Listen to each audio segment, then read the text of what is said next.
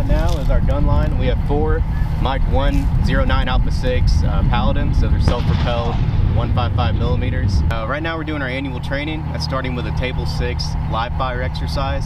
That's a section certification out here at Chaffee.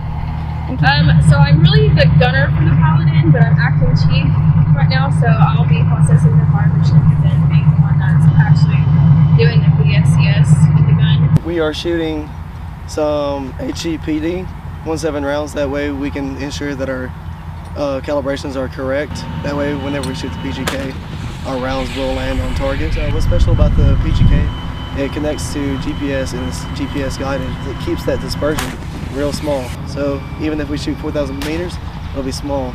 If we shoot 10,000 meters, it'll stay the same. The 142nd's growing. We got a lot of new soldiers, a lot of new junior NCOs. So we got to get them trained up and certified on their respective howitzers.